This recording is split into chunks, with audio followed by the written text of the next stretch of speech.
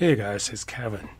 Do you have the ED8550, the transportation log air, or the 400000, the two file there that tell you a paper jam?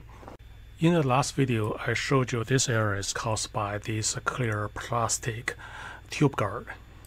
And fixing it is tedious because when you print, the printer just keep pulling this tube. Eventually, you're going to get that error again. In this video, I'm going to show you how to replace that flimsy piece of plastic with this drag chain tube guard. So your tubes will be rolling in style. We first release this long paper guard. Not only there are two screws underneath that we need to access, also this guard is holding the left side panel and the right side panel, so we have to remove this first. So you just open up a little bit, bend in the middle, and lift it up vertically.